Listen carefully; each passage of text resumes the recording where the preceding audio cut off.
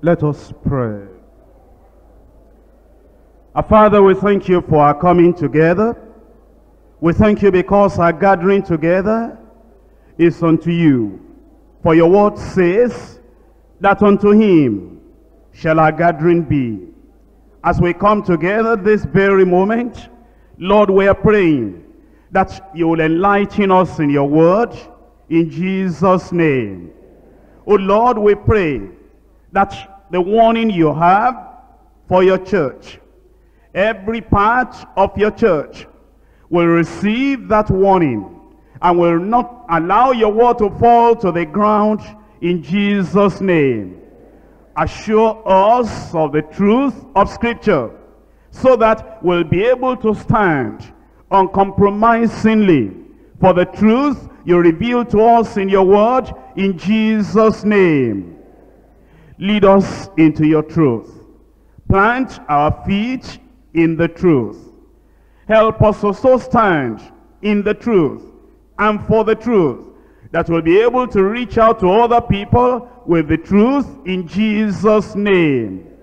Thank you, Lord, for the answer. In Jesus' name we pray.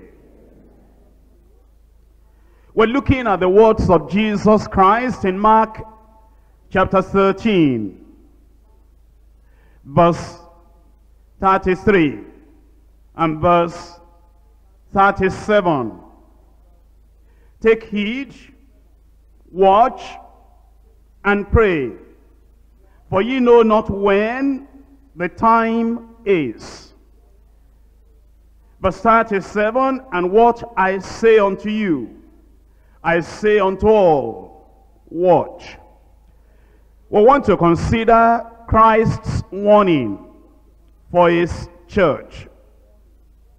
Christ spoke quite a lot concerning the truth of Scripture, concerning that truth that will lead us from earth to heaven. And when Christ spoke, he spoke with authority, because the Father had given him that authority. The Bible bears record that whenever Jesus taught, or whenever he spoke not as the scribes, or as the Sadducees, or as the Pharisees, because they did not know what they were talking about. They did not know the way to the Father. But Jesus knew very surely. He knew certainly the truth coming from the Father's heart. And then he emphasized and affirmed that the things that he said them as the Father had given him. And so, as we come to listen to the very words of Christ today, it will be very fitting that every one of us will pay attention and see what he has to say. When Christ, the head of the church, speaks, even apostles, pastors, evangelists, teachers, or prophets, ministers or members in the church must listen without argument, with willingness to obey, because he is the way, the truth, and the life, and is the only true way into life. Is the personification of the truth. Everything he said was truth in its entirety. In the words that Jesus spoke, we have some warnings, and that is why we're considering Christ's warning for his church. His warnings should be read and heard over and over. Warnings are given because there is danger. If there were no danger, why would any reasonable person ever give any warning? Not only that, because it was avoidable danger. That's the reason Jesus gave the warning. If the danger were unavoidable, nothing you could do about it at all, Jesus would not have bothered to give any warning at all. Yet, the danger that Jesus Christ warned about, though avoidable, also has other characteristics. Number one, it was certain, sure danger. If it were not real, if it were imaginary, Jesus Christ will not have sounded the very strict, serious warning that he gave. So understand, it is certain, real, sure danger. Number two, present danger. If it were danger in the past, why would Jesus have to give us any warning? If it were danger after we had died, why will Jesus Christ give us any warning? But because it is present danger, so Jesus gave warning. Number three, it was because it's universal danger. That is why he said, what I say unto you, I say unto all. Watch. Which means the danger will not be localized danger. It will not be danger in a particular tribe, in a particular community. It is universal. Therefore, what I say unto you, I say unto all. Watch. Number four, it is subtle danger. You see, if it were danger that everybody could recognize, that every member of the church could see very easily, very clearly, without a higher voice warning us, Jesus would not have warned the way he did. But because the trap of the devil, the snare of the devil, the danger that will be brought upon this world and upon the people that are called Christians by the devil and by the messengers of the devil will be so subtle. In fact, Jesus said, if it were possible, the very elect will be deceived. That's why he gave warning. Number five, terrifying danger. The consequences of the danger, if we fall into them, will be so terrifying and terrible that Jesus Christ, with all his wisdom, with all his power, with all the words at his command, he gave the warning to the church. Certain, real, present, universal, subtle, terrifying, danger, yet avoidable. And it is because it's avoidable, that is why the Lord himself had given us the warnings that he gives in Scripture. Therefore, if you are really part of the church of the living God, you will take note of the words of Jesus Christ. As I said, I'm speaking on Christ's warning for his church.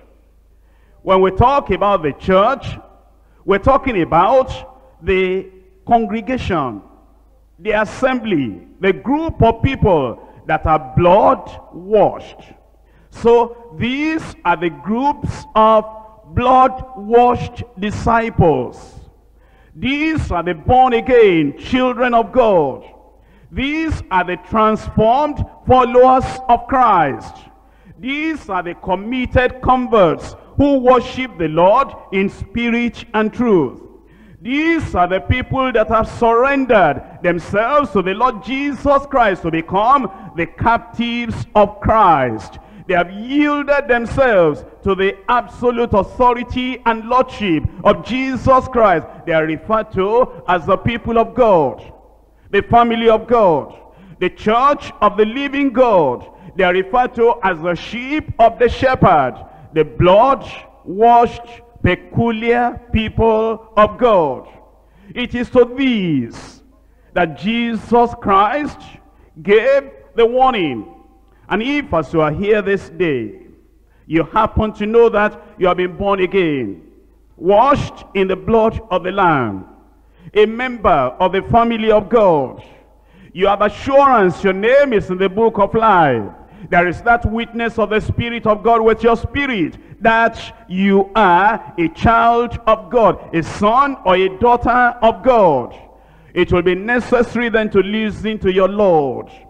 It will be necessary to listen to Christ, your Savior and Lord, who has brought us in reconciliation with God, and God becomes not just your creator, he has now become your heavenly Father.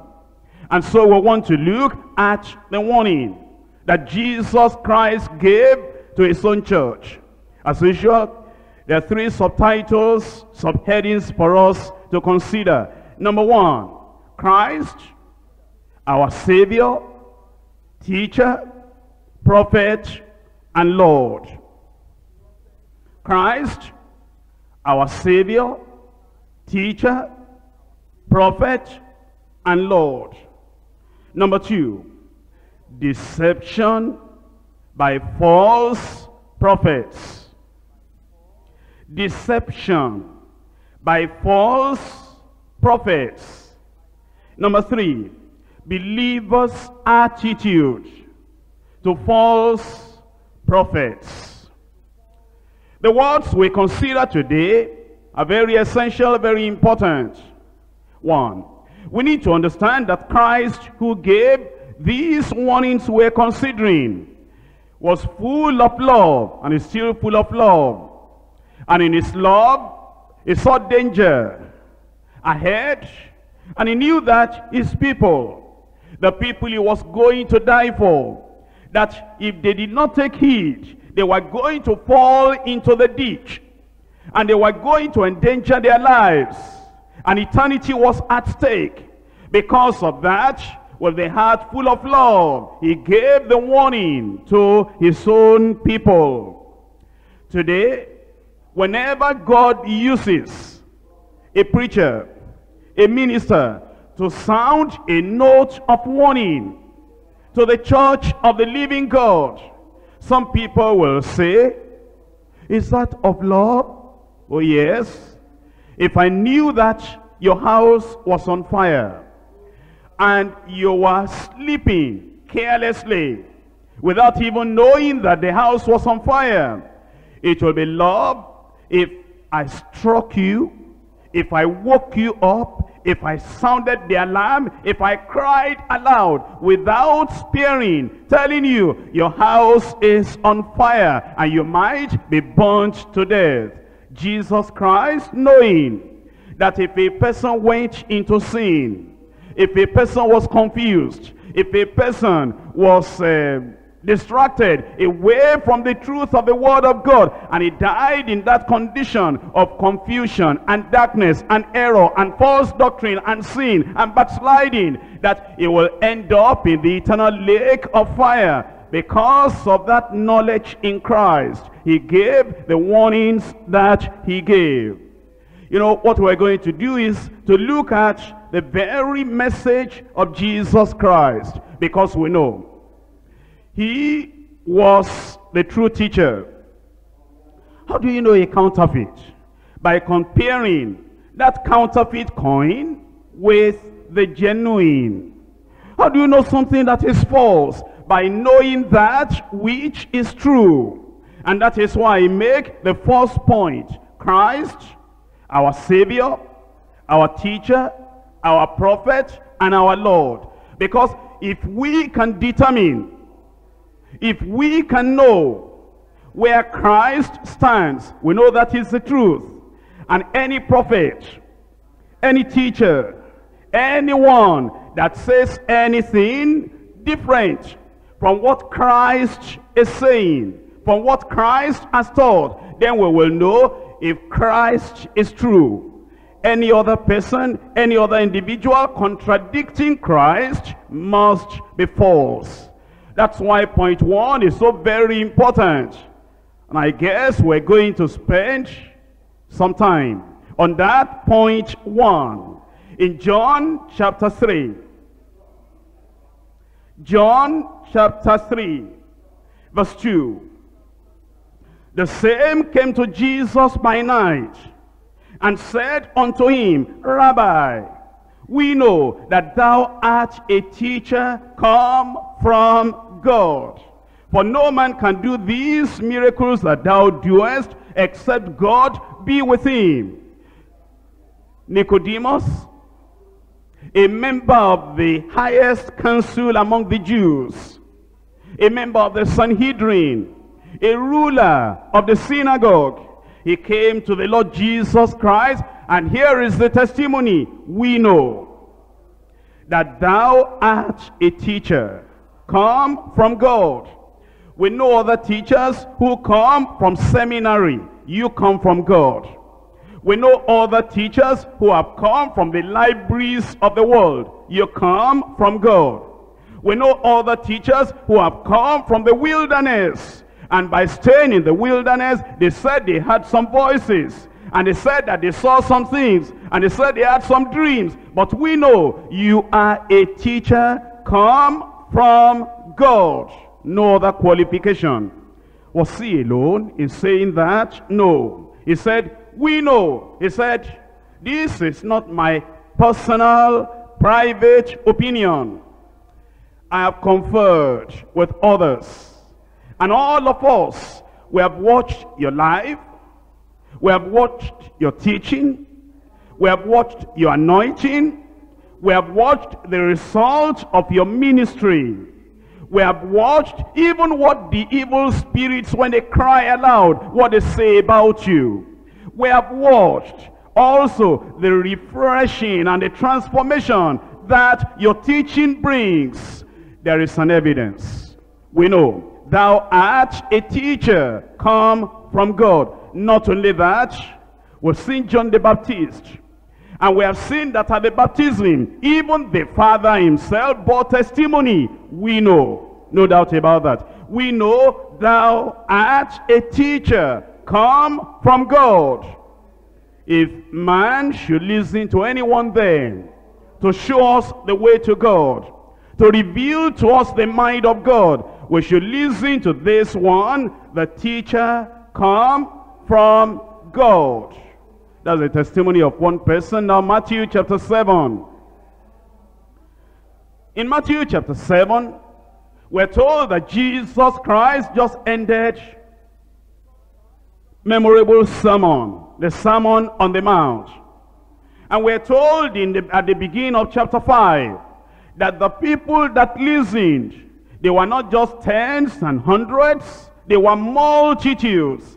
Here is the testimony after he finished in verse 28. And it came to pass when Jesus had ended these sayings, the people were astonished at his doctrine, For he taught them as one having authority, not as the scribes. So then you can tell, Nicodemus told us, we, members of the Sanhedrin, we, the religious leaders of the nation, we, the people who have studied Old Testament from cover to cover, we, the representatives of God for the people of Israel, we, the people that were supposed to bring the way of the Lord to the people, we have seen you, we have heard you, we have watched you. You are a teacher come from God. Then we turn to the multitudes. And the multitude said, he taught with authority, not as the scribes, but he taught with spectacular, singular authority. In John chapter 8, verse 28, then said Jesus unto them, when ye have lifted up the Son of Man, then shall ye know that I am he, and that I do nothing of myself, but as my Father has taught me, I speak these things. This is another level of the words of Jesus Christ, the implication of what came out of him. You know, the Bible says out of the mouth of 2 or 3 witnesses, the truth will be established and confirmed. He said, the Father taught me. And without taking anything away, without adding anything away, I speak these things. And then he said, you may not know that now, but when you have lifted up the Son of Man, when you have crucified him on the cross of Calvary, and then you will see the Father will give the approval by making him to rise up the 3rd day. That resurrection will be a proof to you that all the things I spoke as the Father taught me. What Jesus said then, what Jesus preached then, becomes the standard, the yardstick. It becomes the truth, the unchanging, infallible, unadulterated truth. And every other thing that any other person preaches, we are to compare with that truth. In John chapter 12 and verse 49. John chapter 12 verse 49. For I have not spoken of myself, but the Father which sent me, he gave me a commandment, what I should say and what I should speak. And I know that his commandment is life everlasting. Whatsoever I speak therefore, even as the Father said unto me, so I speak. You see the testimony of Jesus Christ? He said, the Father agrees with everything that I teach, everything that I say. In fact, he said, it originated from the Father, it was given unto me, and I've given it unto you.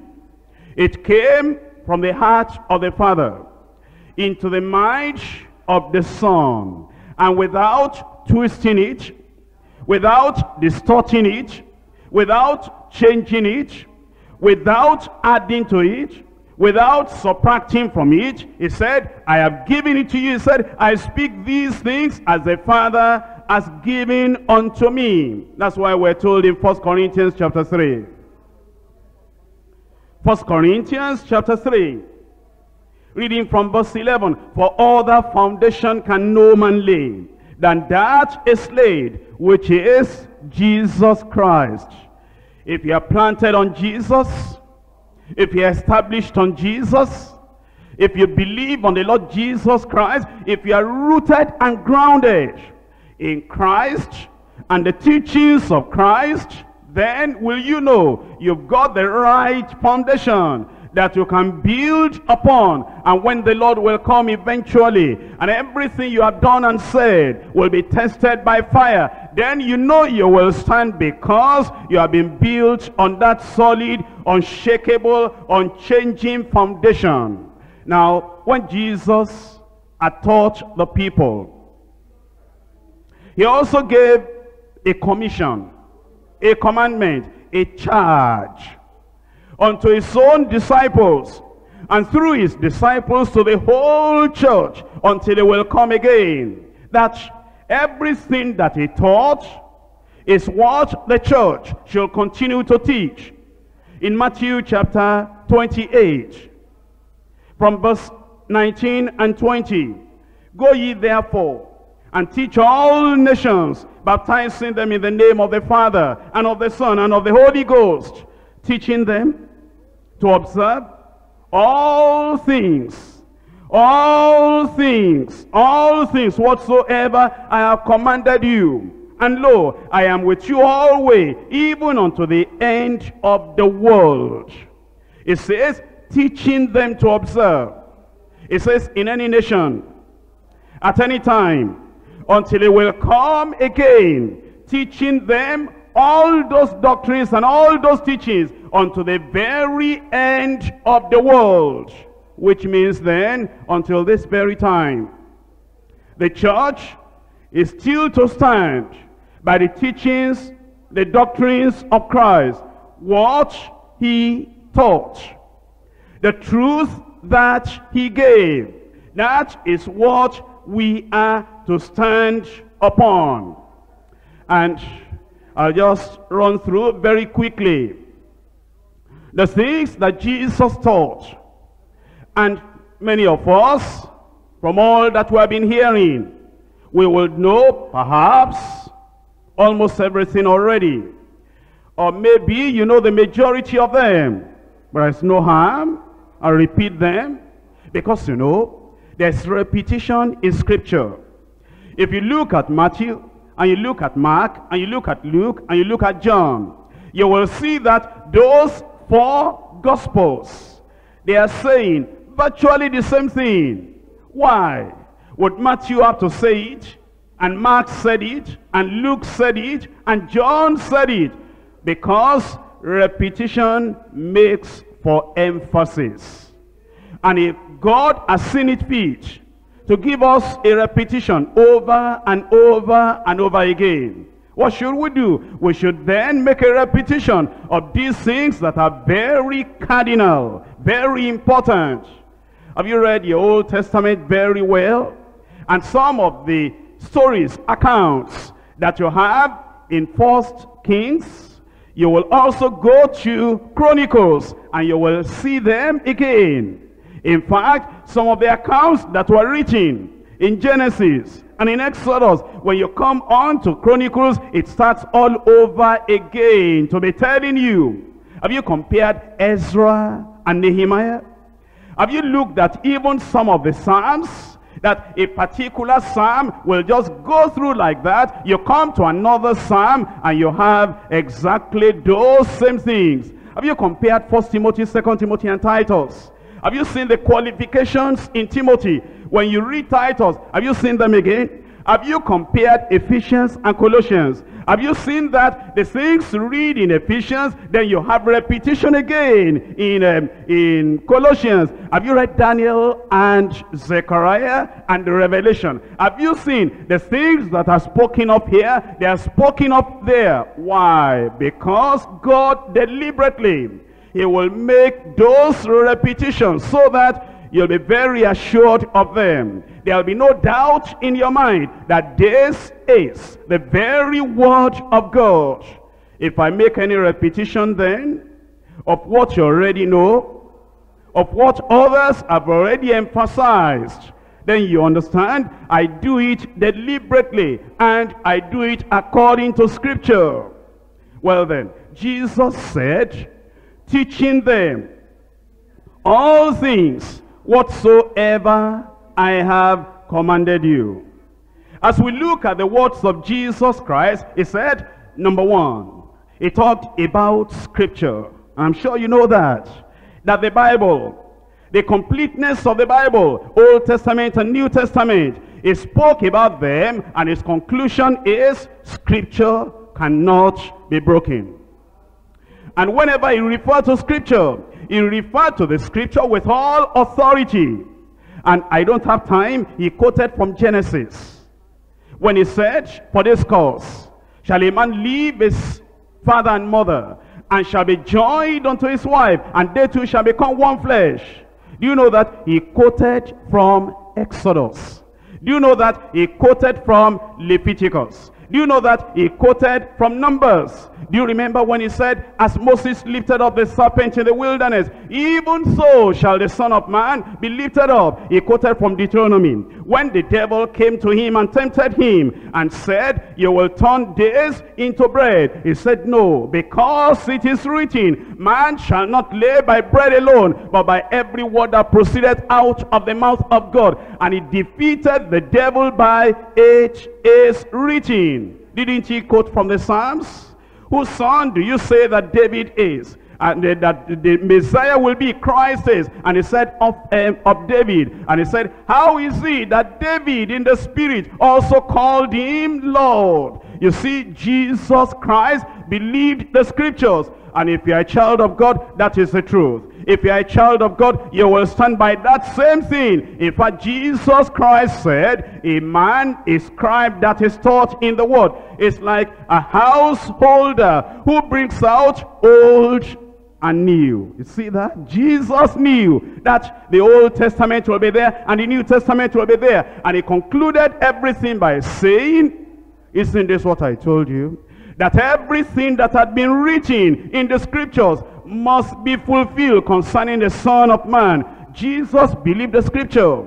For Jesus Christ, the Bible was the final authority. Number two, Jesus Christ believed in the Godhead. I just read it to you now. When he said, go, teach all nations, baptizing them in the name of the Father, and of the Son, and of the Holy Ghost. So yes, he believed it, and he stood for it, and he affirmed it. Number three, Jesus Christ, he believed in the very fact that he was going to die, and he will be buried, and he will rise again. Isn't that what he was telling them after Peter had said, we know who thou art. You are the very Son of the living God. Then at that time, Jesus began to reveal to them in Matthew chapter 16. And in verse 21, from that time forth began Jesus to show unto his disciples how that he must go unto Jerusalem and suffer many things of the elders and the chief priests and the scribes, and be killed and be raised again the third day. So then, when we talk about Jesus Christ, born of a virgin, Jesus Christ living a sinless life. Do you remember what he said in John chapter 8 and verse 46? He looked at all his detractors and all his enemies. He said, which of you convinces me of sin? He lived a sinless life. He also talked about his death, and he talked about his resurrection. In fact, when he rose from the dead, he said, how is it that you are so dull of hearing, that you did not know all that had been written in the book of God, in the scriptures, how that the Son of Man must die and be buried and rise the third day? Jesus Christ also believed in the total depravity of man. Isn't that what he said in Mark chapter 7? When he was telling them that the things that come from within, they are the things that defile a man. Here is it in Mark chapter 7 verse 21. For from within, out of the heart of men, proceed evil thoughts, adulteries, fornications, murders, thefts, covetousness, wickedness, deceit, lasciviousness, an evil eye, blasphemy, pride, foolishness. All these evil things come from within and defile the man. He believed in the total depravity of man. You know the reason I'm telling you all this? You will know Christ our Savior, the teacher, the Lord, the prophet. He emphasized all these doctrines. How do we know a true prophet? If you are like Christ, emphasizing the same thing he emphasized, preaching the same thing that he preached, and affirming the same thing that he affirmed. Did he not talk about repentance? Oh yes. He spoke about repentance many times. Do you remember the scripture when Jesus Christ said, the Son of Man is come, not to call the righteous, the self-righteous, but to call sinners to repentance. Another time, they had come to show him how Pilate had mingled the blood of the people with their sacrifices. Then he replied them and said, do you think that those people are greater sinners than all the rest of the people? Then he said, except ye repent, ye shall likewise perish. At the beginning of his ministry, he said the kingdom of God is at hand. And then he said, repent ye and believe the gospel. After he rose from the dead, did he emphasize repentance? Didn't he say that repentance must be preached in his name among all nations, beginning in Jerusalem? Oh yes, Jesus emphasized repentance. Did you hear Jesus teaching on restitution? Wasn't he the one that said, when you bring your gift to the altar, and there you remember that someone, your neighbor, your brother, has aught against you, leave your gift there, go back to your brother and reconcile with him, and then come back and offer your gift. Jesus Christ emphasized restitution.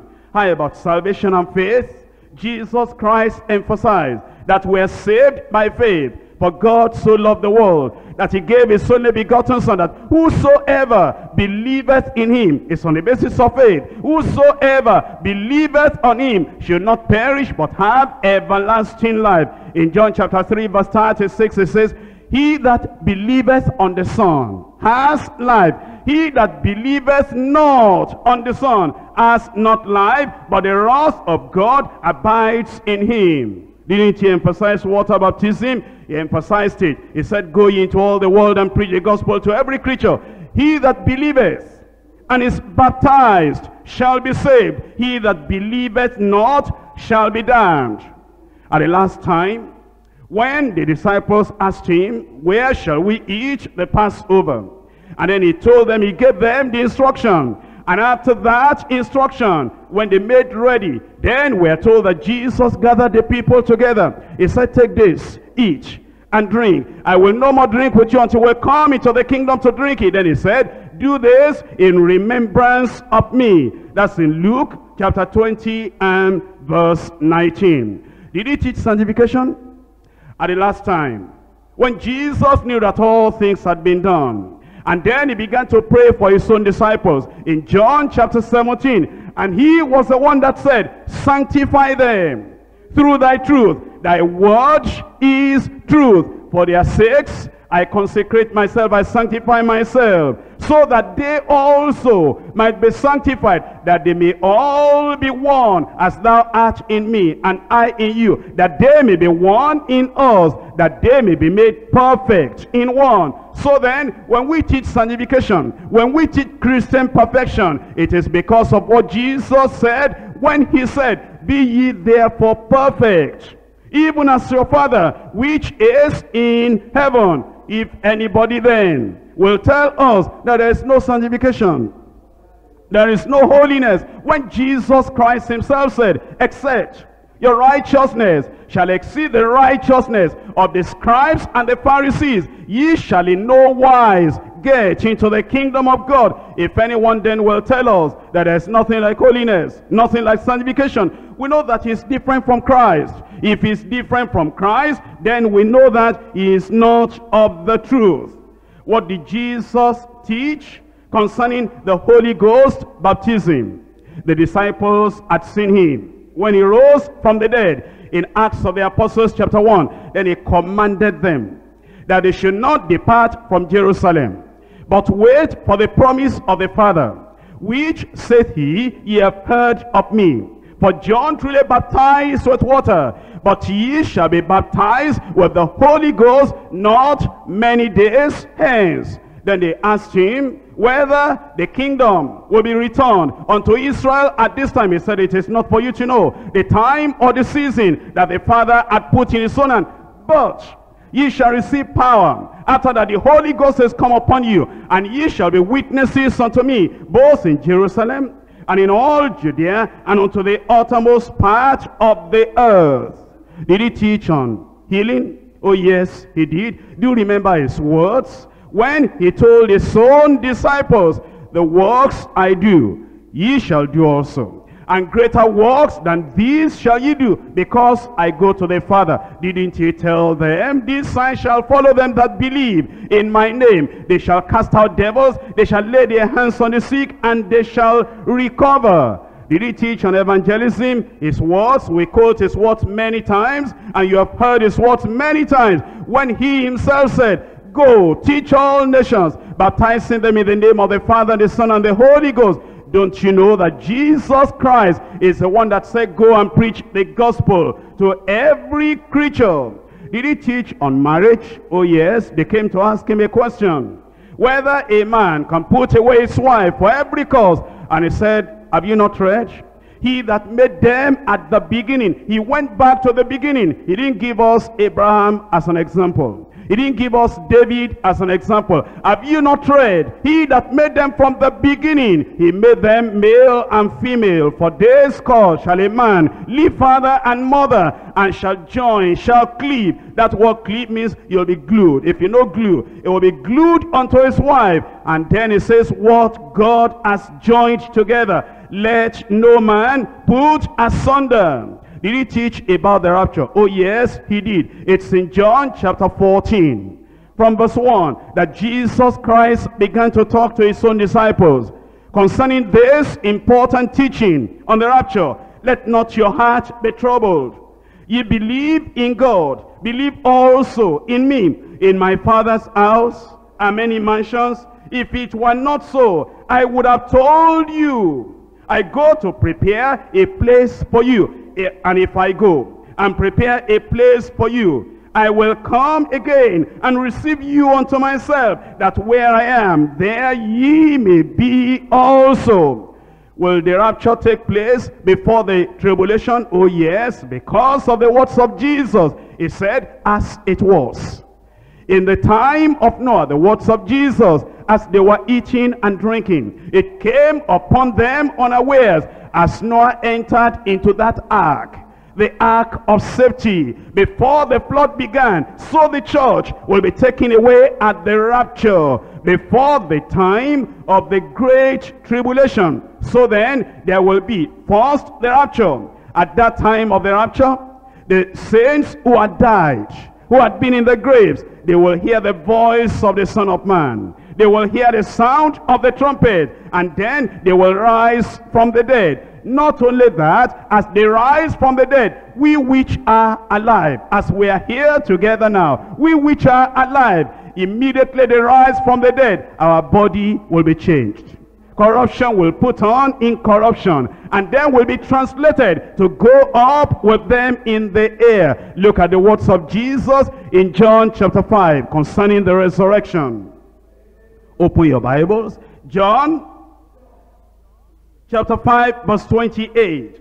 Marvel not at this, for the hour is coming, at the which all that are in the graves shall hear his voice, and shall come forth, they that have done good, unto the resurrection of life, and they that have done evil, unto the resurrection of damnation. Those are the very words of Jesus Christ. Did he teach about the great tribulation?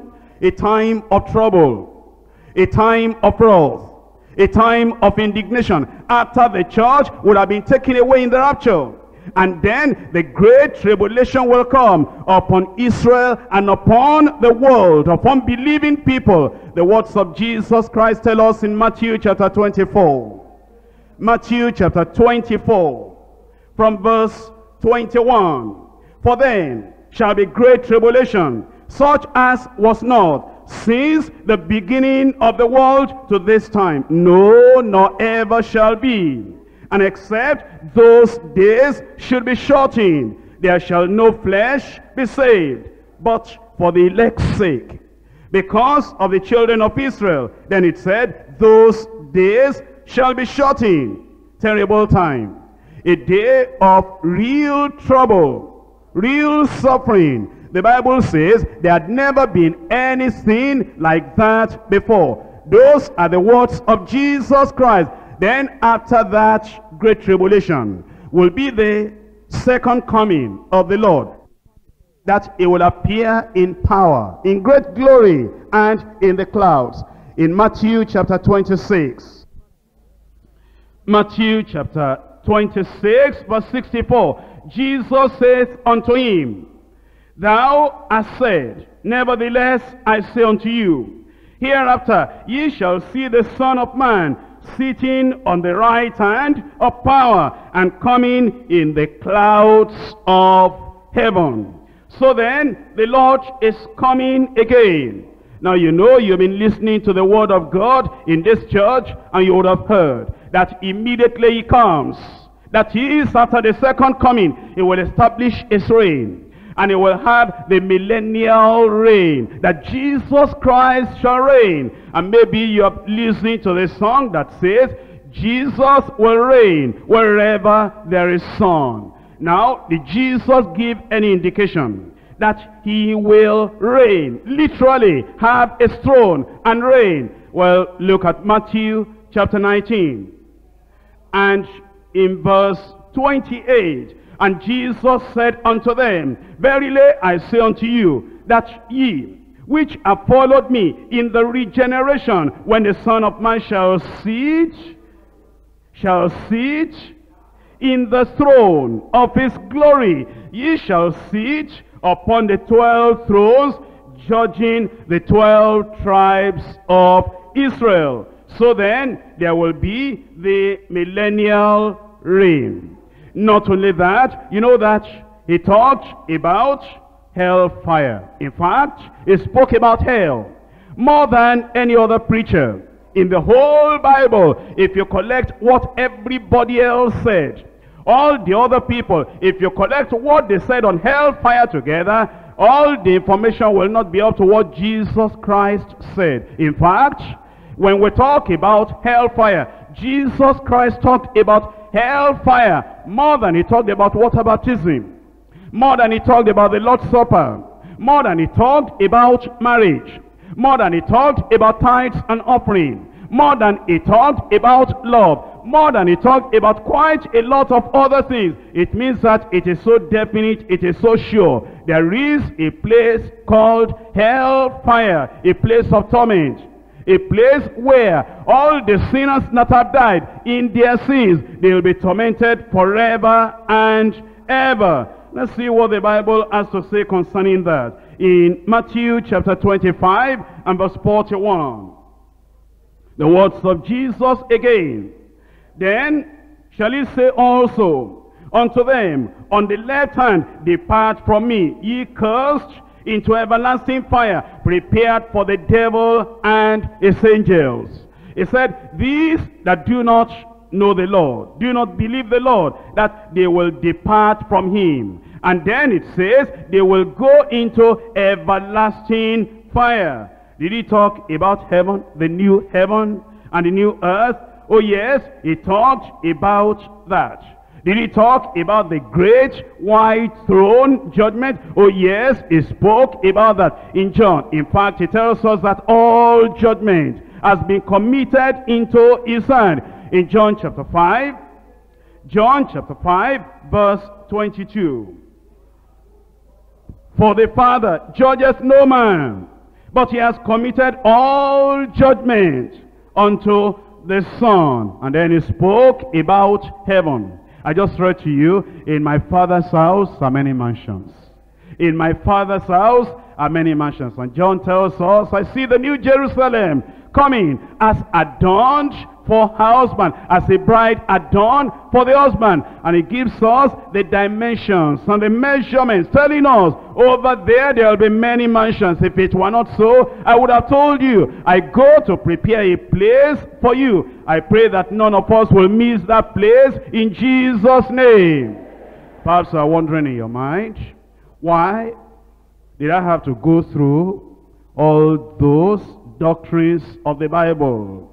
To tell you that we have not followed cunningly devised fables. To tell you that the things that were followed, and the things that we're teaching, and the things we stand upon, they come from this teacher that has come from heaven, come from God. They come from the authoritative Christ, who has given us everything. And then, if anyone teaches otherwise, contrary to what Jesus Christ, the way, the truth, the life, the personification of the truth, if anyone teaches contrary to Christ, then we will know that Christ is true. But that man will be a false prophet. And now Jesus told us that very definitely false prophets will come. That leads me now to point two. Point two. Be awake and open your Bibles. Help the one by your side. If anyone is dozing, make sure that we all concentrate on the word of God. How can we be talking about the words of your Lord and your Master and your Savior and your Redeemer and your great Shepherd, and you will not allow the word to sink deep into your ears? In fact, Jesus said, let these sayings sink deep into your ears. Point number two. Deception by false prophets. In Matthew chapter 7. Matthew chapter 7. Reading from verse 15. Matthew chapter 7, verse 15. Beware of false prophets, which come to you in sheep's clothing, but outwardly they are ravening wolves. Here Jesus Christ called his own disciples. He said, there is danger, certain danger, real danger, present danger, universal danger, subtle danger, terrifying danger, yet avoidable danger. He said, beware, because there is danger. Christian, walk carefully, walk prayerfully, all the same, walk hopefully, because danger is near. And the danger that Jesus spoke about was a very subtle danger. It says, beware of false prophets, of the people that will profess to be speaking from God, but they will be affirming and saying and teaching things that are different from what Jesus Christ has taught and affirmed. And he said they will come in a very mild, meek, sheepish, good appearance. They will come in sheep's clothing, and a sheep could easily be deceived. But then he said, inwardly, their motive, their desires, and their plan is to tear you to pieces, is to take the confidence of your faith away from you, is to destroy you. He said, they are ravening wolves. And you say, how would we know? Jesus said, ye shall know them by their fruits. But then he said, there are some things that deceive people. And one of the things that deceive people is signs and wonders. That the people will say, but look, he's healing the sick. Look, he's laying hands on people, they are falling on the ground. Luke is speaking in tongues. Luke is prophesying. See, he's doing many wonders. See, I have some of his literature and the report of many miracles. Look at it. Matthew chapter 7 verse 21. Not everyone. Have you opened it? I said, have you opened it? Matthew chapter 7 verse 21. Not everyone that saith unto me, Lord, Lord, shall enter into the kingdom of heaven, but he that doeth the will of my Father which is in heaven. And if you are wondering what is the will of his Father in heaven, I just read everything to you from Scripture. I just gave you all the cardinal doctrines that Jesus preached, and by the grace of God that we also preach, following after Jesus. And therefore, if anyone will be called of God, you will go through all those teachings and the totality of the Word of God. Of course, Jesus also spoke about self-denial. He also spoke about you not being of the world as he is not of the world. He also spoke about carrying your cross, bearing your cross. He also spoke about faith and spoke about prayer and talked about fasting. Everything that Jesus spoke about, you will walk in the will of God. Then he said in verse 22, many will say to me in that day, Lord, Lord, have we not prophesied in thy name? In thy name? And in thy name I've cast out devils. And in thy name I've done many wonderful works. Then will I profess unto them, I never knew you. Depart from me, ye that work iniquity, ye workers of iniquity. And so then we understand that Jesus has sounded the warning. Your mind will tell you it doesn't matter. He will help me. I have not got counseling from my own local pastor, and I've not got counseling from the pastor in the central church. I think I would rather go there. After all, I need attention. But you're not going to get the right attention. And it is better not to get wrong attention and to wait and to be patient until the person you know his family life, you know his teaching, you know his in and out, you know his life, you know that this one is following after Christ.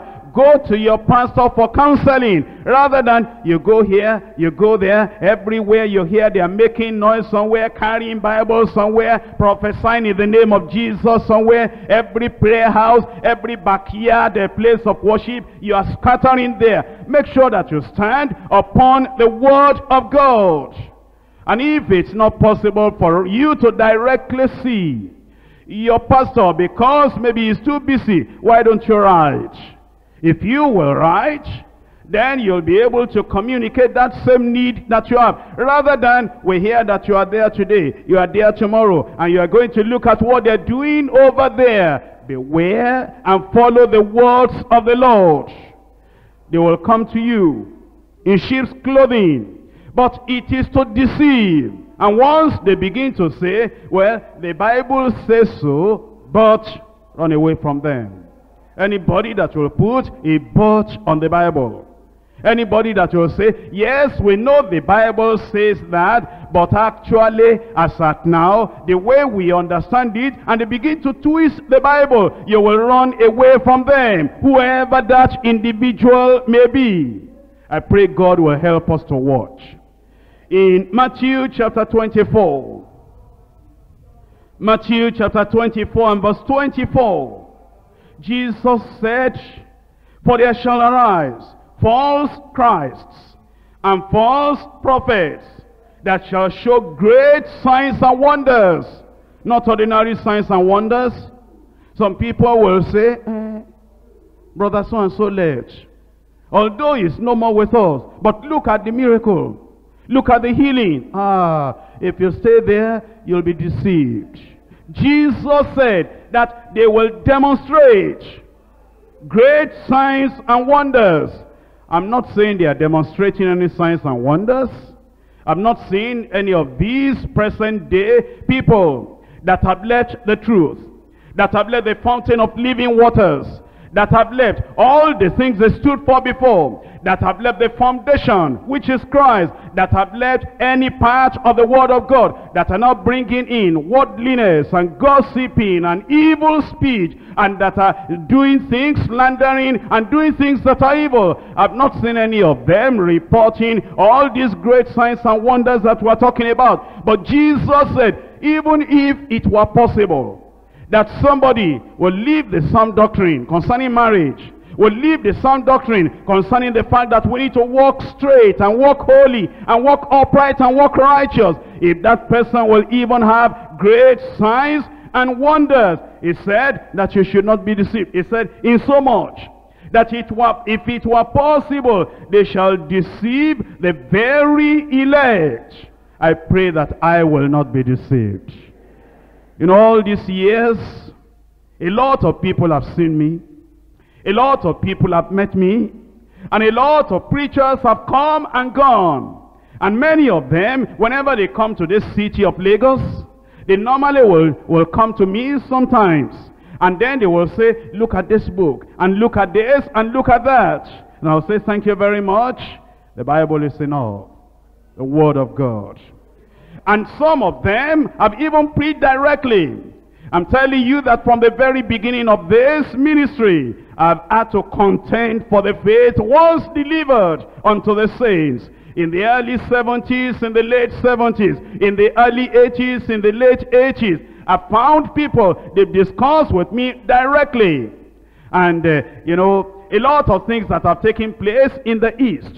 Many times, some of those people that are perpetrating the thing, they will come to me. In fact, when some things were taking place at Onitsha many years ago, and connected with Enugu, connected with a lot of places in the East, and those people, you know, they will tell me that somebody just sat down like this, and he just held the pen, and he was just writing in the spirit. And this illiterate just wrote about 24 pages or more. And then some people came to me, they said, you are a teacher. God has given them a prophet there, an apostle there, and this one there, and they said great signs are happening, wonders are happening. They said the Lord has sent them to me, that I will come to Onitsha at that time, and that I will give in the ministry of the teacher to complete the apostle, the prophet, the evangelist, pastor, and teacher ministry. And I said, that thing is not of God, that I will not join. Some of the people in Lagos, they were deceived. Some of the people ran to me. They said that prophecy came out, that God said that it's finished for the city of Lagos, that he was going to destroy Lagos, and that therefore everybody should run. There was a particular sister that resigned her appointment, and a particular man that got his wife and ran, and they all went to Onitsha by that time. And he said, make announcement at the Bible study at that time that danger was coming, that God was going to destroy the city of Lagos. I told them, we have more than 10 righteous people in the church. And that God said, if I see 10 righteous people there, final. And then I stayed here. Those people resigned their job, who gave up their ministry, who gave up a lot of things and ran. And then they came to me.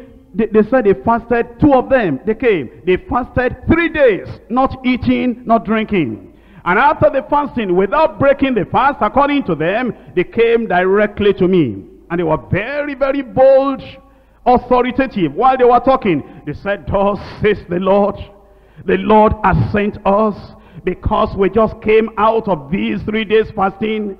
And then he said, you should come over to that other side and join us. If you don't, here is the word of the Lord. And then they said that I will die. And I said, sudden death, sudden glory.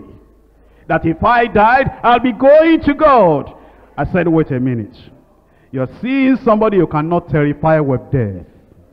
Oh death, where is thy victory? And oh grave, where is thy sting? Because death is swallowed up in victory. And then I spoke to them. Do you know? After they had fasted 3 days and they came to talk to me, they said, I should join them, I should join them. I spoke to them straight. One of them was delivered that same week. And then he came back to me and he said, when you were talking, the Lord spoke to me. And then he changed. The other fellow was not convinced immediately, but after some months, he boycotted all those things at Onitsha, and then he came back to deeper life. It is good to stand with the truth. Stand with the word of God. And I've seen a lot of wind blow all these various years, but thank God we're standing. I said, thank God we're standing.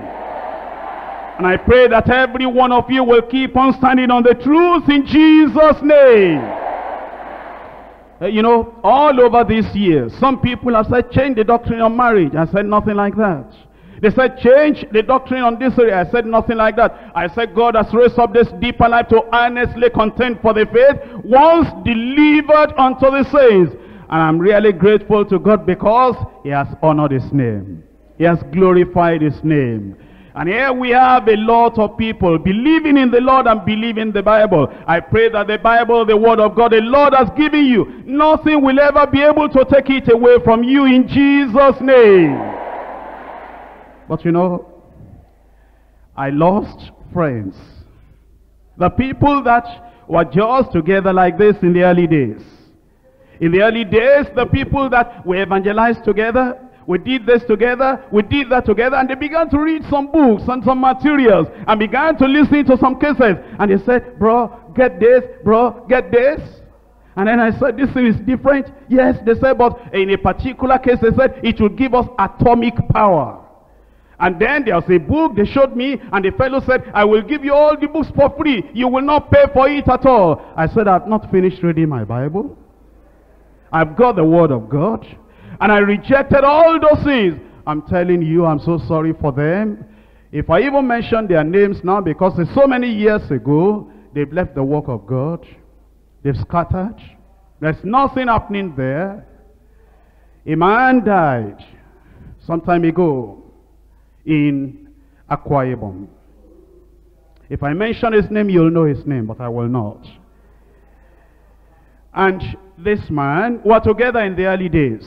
Oh, we went about. And he was a great preacher, militant preacher. In fact, in my younger days, whenever we were in Lagos, they invited them. Sometimes they'll invite them to Unilag. Sometimes they'll invite them to Akanmu Street. And that man, oh, that man can preach. That man can preach. I'll sit down in the pew like you are sitting in the pew now, and I will listen to that man. He will take the Bible like this. He will go from Genesis to Revelation, and I will cry and say, oh God, how can I preach like this man? But they began to play with women. And they began to teach some erroneous doctrines. That some people are born demons, and they can never repent. They said a lot of things. And immediately I saw that, although I didn't have all the charisma they had, all the power they had, all the great things they had, I just went apart. And I will not cooperate again. And the little that God allowed me to do, I was doing. But before he died, some years ago, because he had gone into immorality, a lot of things had happened. And then I went to Port Harcourt to go and see the work of the Lord. And he happened to be passing outside. And it was a time we were finishing our Bible study that I went for. And he saw people trooping out. And that time we were using a particular community hall or so in Port Harcourt. And he was passing. And at that time, his ministry has, divided, and things have gone down, and he was just roaming about. Nobody will invite him for crusade. Things have been bad at that time. And then he said, this is night. Are they having market here? They said, no. They said, that is deeper life. Deeper life. Is that not the one that came from Lagos? People said yes. And they said, even the man, he came to visit them. He rushed in without looking for any usher. And he was looking for me. Then he saw me and he grabbed me. He said, you said so. And he said, see, all these people I've been hearing. I didn't know it is like this. He said, please permit me that I will come to Lagos and come and stay with you. Maybe I can get the fire back. See, and eventually he died. When he died, his people wrote to me, sent his picture and the obituary. They said, your friend, because they remembered many years ago. But were we really friends? When I went this way, the straight, narrow way that leads unto glory, and he accepted and remained in the broad way. And I looked up and I said, God, it pays to stand with the truth. And I wouldn't say I have suffered. No, I have not suffered. God has been keeping me. He's been helping me. I've not tasted the suffering, the agony, the desertion by friends. Like Paul the apostle suffered. God has so protected me. He has protected his word. And look at it the way we rejoice today. But we're in sound doctrine because I took my stand. What if before you became born again, I had gone into error? How would you have been in this place today? God has helped me to stand. God can help you to stand.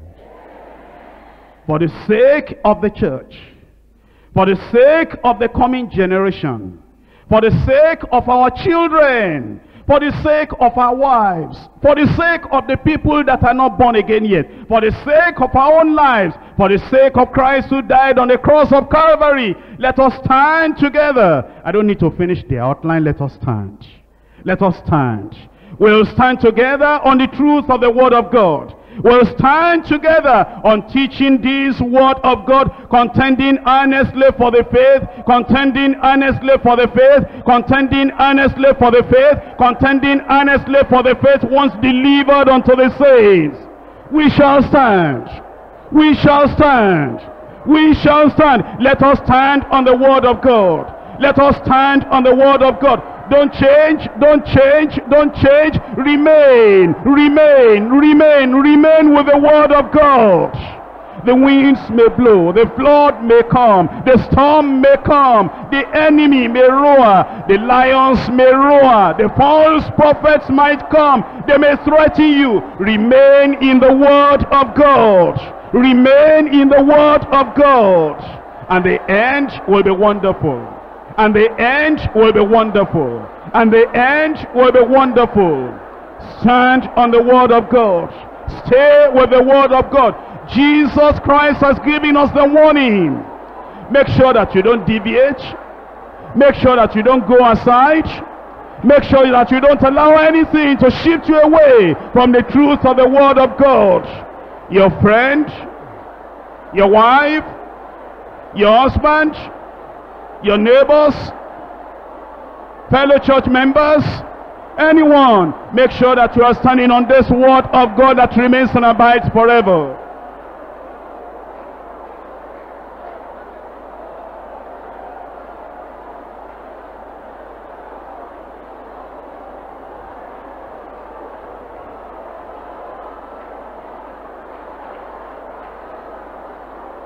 Will you stand? If Jesus tarries 5 years from now, will you still be here? If Jesus tarries 10 years from now, where will you be? Will you still be here? Will you still be standing on the unchanging, infallible, unbending word of God?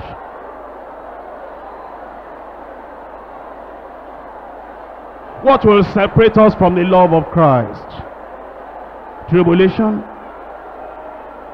Pestilence? Famine? What is it? For I am persuaded that neither death nor life, angels nor principalities, things present nor things to come, shall be able to separate us from the love of God. Stay with the Lord. Stay with the Lord. In all these things we are more than conquerors through Christ, who loved us and gave himself for us.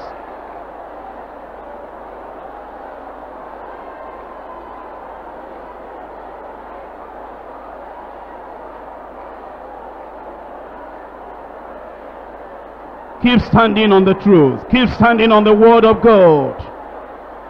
Keep standing on the truth. Keep standing on the word of God. That nothing on earth and nothing from hell will be able to take us away from the truth of the word of God. Stay with the word. Stay with the Lord. Stay with the conviction of the Bible.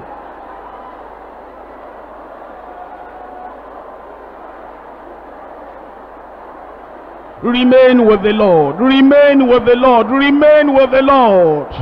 And the Lord will stay by you till the very end.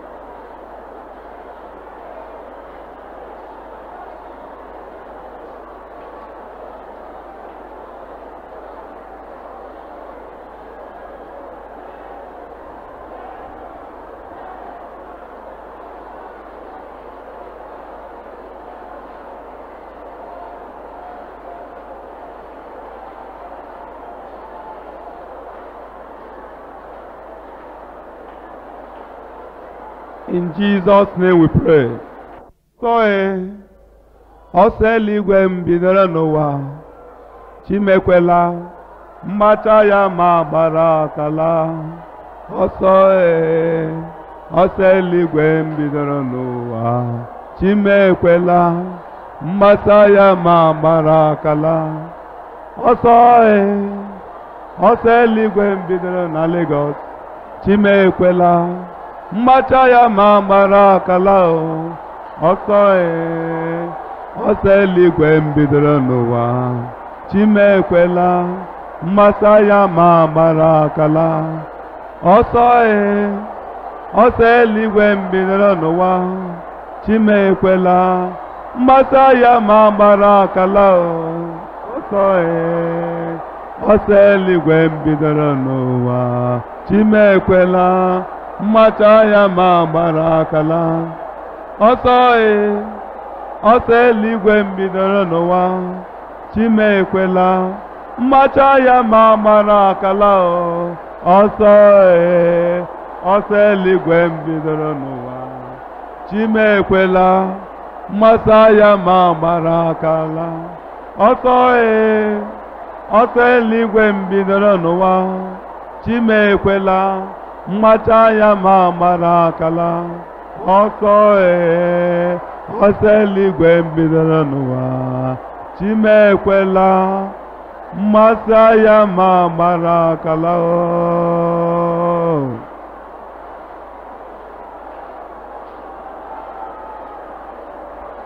Our Father, we thank you because of this timely warning to the saints that are here today.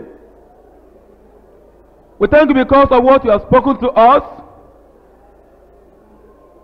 The warning is clear. We bless your name because the tears that have dropped on this ground today is not in vain. All the crying of your children,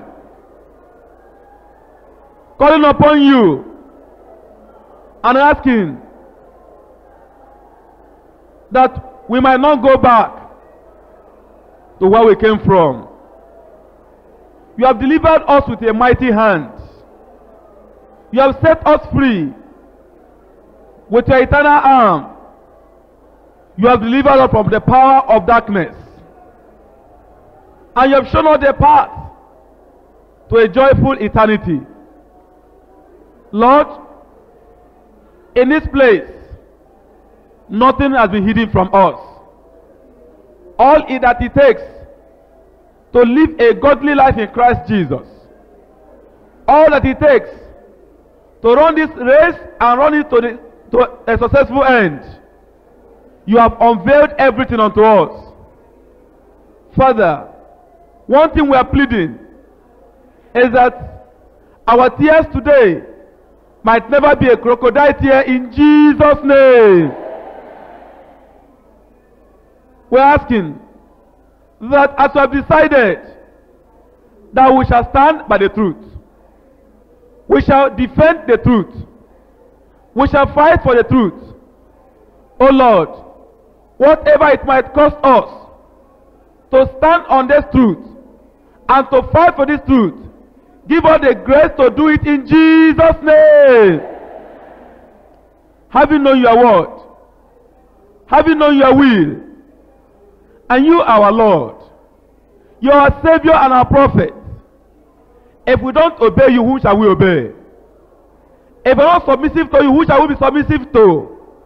Therefore, Lord, today, we are asking in any area, in any form or shape, whereby we are compromising gradually, little by little, getting some more friends from the world, getting people who are backsliders to be our close associates. Sometimes they try to create a doubt in our mind.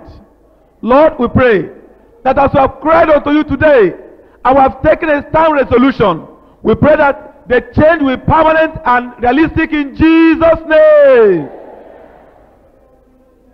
We have been told that it takes stand decision. Somebody to stand on, to put his feet on the ground and say, here is the line and I cannot change it. Oh Lord, I pray that as we go back into our regions, into our churches, into our various locations, when there will be enticement, when there will be pulls to deviate, to shake, to bend, to bow, oh God, give us the grace to stand upright in Jesus' name. Lord, sometimes our pastor may not be near to be looking at us, but your eyes are upon us everywhere. You know our secrets. You know our hideouts.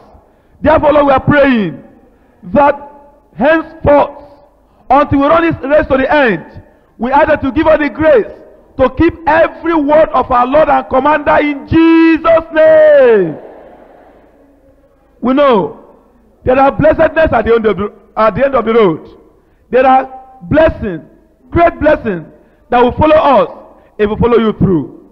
Lord, we are praying that as we go from this conference and this retreat, all decisions, all resolutions we have made here, Lord, we shall go with them and nothing will ever alter or change them in Jesus' name. Thank you because your grace is available and your power is up to keep us to the end of the road. We rejoice because you who have called us, you are greater than any opposition. You are greater than anything that may come on our way. When the devil will rise as a supplanter, as an enticer, trying to entice us into deception, into false doctrine, oh Lord, give us a thick skin, a resistance against all of them in Jesus' name. Thank you because of the message we have heard. And we're bringing up our mind, we're going to stand by everything we have received. And by the grace of God, it shall be well with our soul. Thank you, Lord, because of the answer. In Jesus' name we pray.